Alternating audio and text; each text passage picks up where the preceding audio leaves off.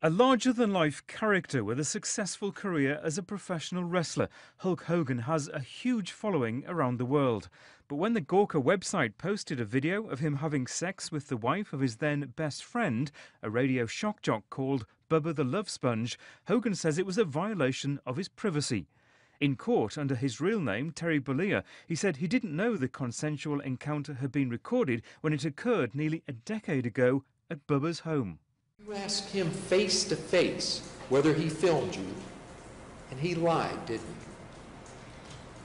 he? He lied more aggressively, more adamantly, because when the video was released, my whole world changed. It flipped my world upside down, and I was desperate to know if he did this because my whole life had changed. The wrestler's lawyer told the jury Gawker's editors didn't have the common decency to call his client for comment before uploading the video, which was viewed more than 7 million times. It was, he said, a case of reckless disregard.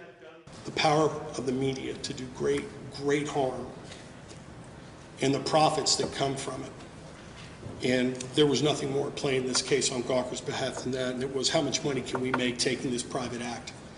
In their defense, Gawker's editors argued the US Constitution protected the media's right to publish legitimate news stories even when the content was objectionable.